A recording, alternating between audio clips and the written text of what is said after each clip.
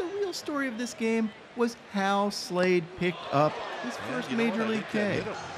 Look at this. This ball hits off the hitter's knob and goes directly into the catcher's knob, if you know what I mean. The pitched ball hit the bat, went into the catcher's glove. The call is overturned. It's a foul ball. It's strike 3. Yeah, basically, 3-2, threw one right at him, and Hosey did a great job, putting his cup on today, and got the strikeout.